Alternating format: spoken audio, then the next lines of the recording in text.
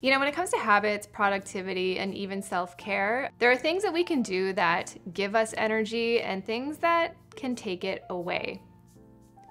Lately, I've been thinking about all the habits and sort of things that I do in my day-to-day that make my life a little harder, and I've been paying attention to things that actually give me energy and make me feel more alive and excited and fulfilled. Some of these things are habits, while other things are hard stops and barriers that I've implemented in my life to create friction to prevent the bad habit from doing things like taking over my time, depleting me of my energy, or just plain making me feel like shit. So these are the 10 habits that have been giving me energy rather than taking it away from me. And before we get started, I want to thank the sponsor of today's video, Copilot. When things get kind of busy and overwhelming for me, the first thing to slip is my exercise and my nutrition. So I was super excited when Copilot reached out so that we could start working on these things together. Because the really cool thing about it is that you work with an actual real human person to define and, more importantly, reach your goals in a realistic, attainable way. When I got started, I had an onboarding call with my coach, Jill, and she really dove into what my lifestyle is, what my day looks like, and where I sort of struggle. And after our call, we decided to focus on 3 small goals, which was hydration, prepping my breakfast the night before, and doing a workout with weights twice a week. So you can start your workout on your phone or on your watch, and you can listen to anything you want. I'm kind of weird. I don't listen to music when I work out. I listen to YouTube video essays. You don't necessarily need an Apple Watch. I got it because I want to track the activity, my heart rate, all that kind of stuff. And what's really cool is Copilot can track and analyze your movements, so your coach can give you feedback and help you like speed up, slow down, or optimize your movements. But if you don't have an Apple Watch, it doesn't matter. You can just do everything on your phone and it will work with iOS or Android. And what's really cool is that you don't need any equipment. You can work out at home or at a gym. If you need extra support, you can text your coach anytime and they'll get back to you, usually within 24 hours. And your Copilot coach will really work with you to tailor any exercise, nutrition, and any other goals to your needs and your lifestyle. For me, it's been a game changer in my consistency because it's created a form of accountability for me. So if you're interested in building new habits and being consistent with them, you can click the Copilot link in the description below to get 14 days free with your very own expert fitness and health coach. I'll keep you guys posted on how it's been going. We love a consistent queen. Thanks, Copilot. The first thing I did was delete Twitter. Yeah, I'm not on Twitter. I never really have been into it, but around 2020, I found myself really starting to use it. 1, to go check and see if Instagram was down, but 2, to kind of see what people were talking about. It was starting to become a place to get news and also a place to spark a whole lot of outrage.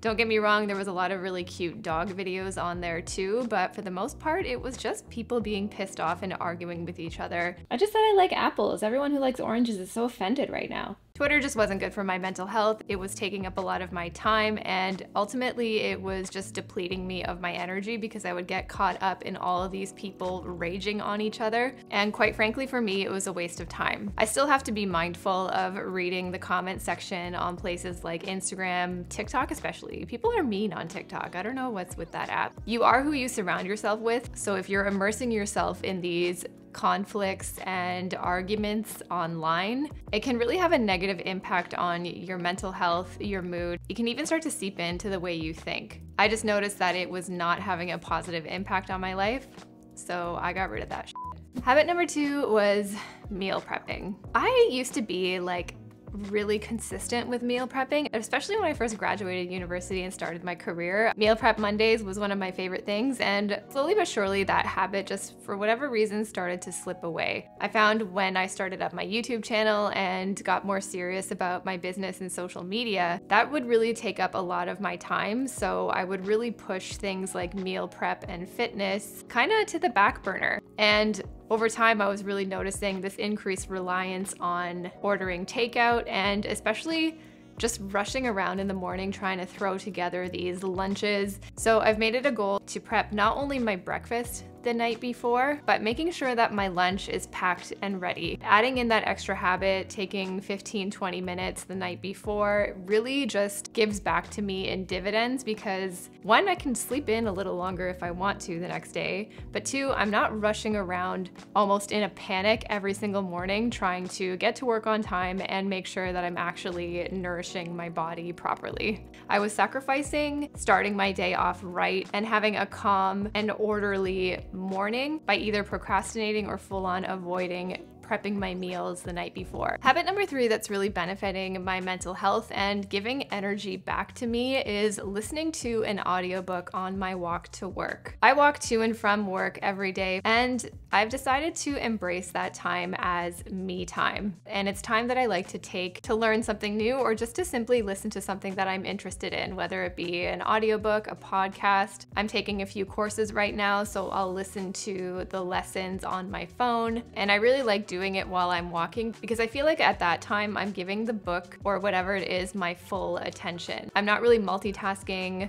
by like doing the dishes or cleaning, doing something else to sort of distract me from what the narrator is actually saying. And that's just time that I've taken for myself that I really enjoy. Number 4 is reviewing my daily calendar and writing out a 3-item to-do list. I don't know how I functioned without having a to-do list and a calendar, but in the past, I really just used to rely on my brain. Sometimes if my to-do list is too long, it can actually zap my energy. I get very overwhelmed thinking about all the things I have to do. So by setting a boundary of limiting that to-do list to 3 actionable and achievable tasks in a day has really helped me sort of calm down that anxiety of, oh, I gotta do this, I gotta do that, there's not enough time in the day, how am I gonna get this done? And if these things don't go in my calendar, then they simply do not happen. Writing out my to-do list every morning and checking it against my daily calendar has really just helped me stay more organized and ultimately helps me get more things done and accomplished in a more realistic timeline because I'm not wasting all this energy focusing on what needs to be done and then avoiding actually doing it.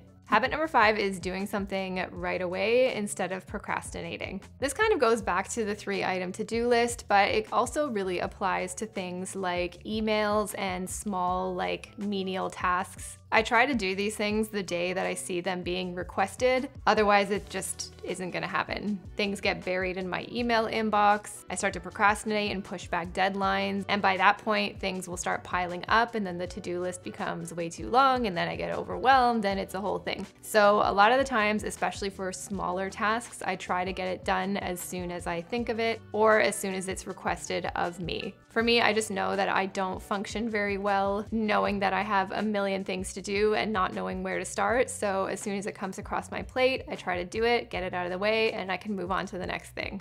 Habit number 6 is having 1 day a week of activity that is non-negotiable. I find as more and more has kind of been added to my plate, I do say yes too much, I gotta say. Usually the first thing to get sacrificed is my nutrition and my fitness. And the things that benefit my energy levels and my mental health the most are nutrition and fitness. And I've tried telling myself that I'm gonna work out every single day for 10 minutes, it's only 10 minutes, just do it. But even so, sometimes it still just doesn't happen. So I found the key to consistency for me and to actually following through with a new habit, a new skill, or anything like that is to start low and go slow. Viewing it almost like an appointment that I'm not allowed to cancel has really helped me actually build a lot of consistency with my fitness. And now that I'm using Copilot, it's been even better. Not only is it just time that you give entirely to yourself, but when you're physically active, you know, you sleep better, you eat better, you have more energy,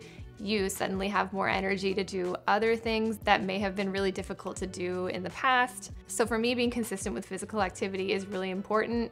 Ironically, it's also the thing that gets pushed to the wayside first. So setting this boundary of either having a day or a few days a week of non-negotiable physical activity, I know it's gonna benefit me in the end, so I am becoming more and more open to making the time for it. Habit number 7 is drinking water before coffee. You gotta stay hydrated. Number 8 is setting time limits on social media, in particular, TikTok. Look, as much as I really love TikTok, I think it's a lot of fun. It is truly one of the things that really depletes my energy, especially if I find myself over consuming it.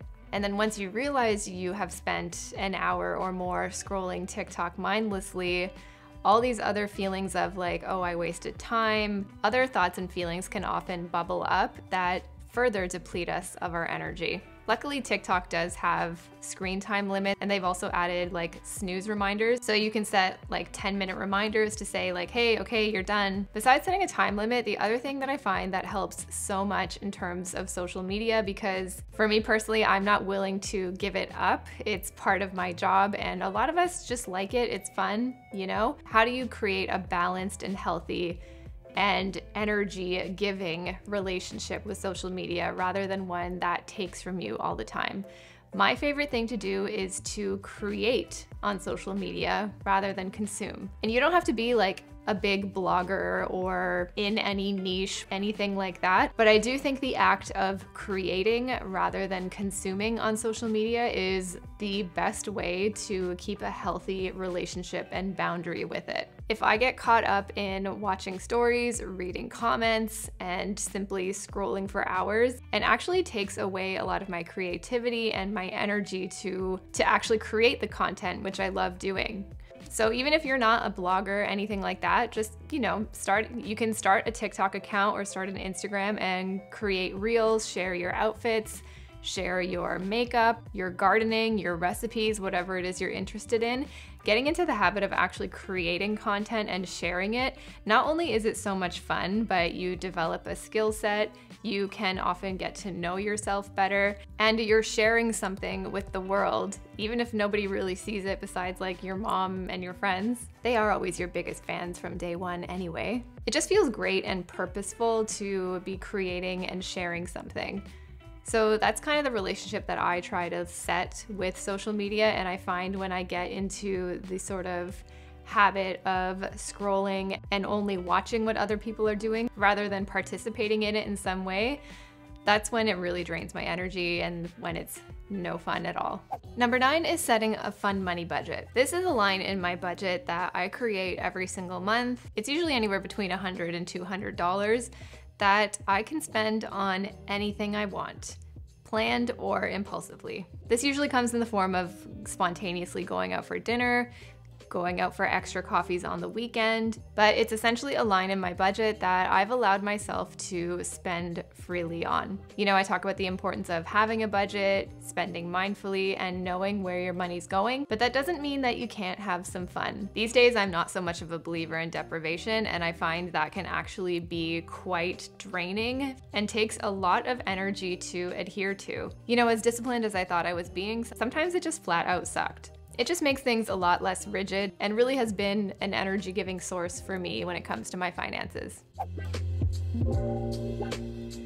I've often chosen to sacrifice living slowly in the name of the hustle. Now, sometimes I will admit that has gotten toxic, and I have burnt out a lot more times than I would like to admit. And that's not productive either. So I've since decided to set some boundaries around my work, what I say yes to, and the breaks that I allow myself to take. Your girl is taking some weekends off. One of the things I find to be the most rejuvenating for me and gives me a lot of energy back is spending time with my family. And I didn't want things like editing or posting deadlines bleeding into that time. So a lot of times I will do things like batch filming, things like that, so that I know I can take the entire weekend off and just take all that time to recharge, rejuvenate. But I am definitely done sacrificing my energy and my time and the things that fill my cup in the name of doing more work that in the end ultimately probably won't be as high quality work. So I think it's important to find the thing that feeds you, that rejuvenates you, and dedicate actual real time to those things. Rest is just as productive as any work can be.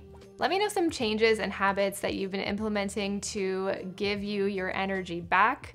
Thanks again to Copilot for sponsoring this video. If you want to try 14 days free with your own Copilot fitness expert and coach, you can click the link in the description below. Thank you again so much for watching, you guys, and I'll see you in the next one. Bye.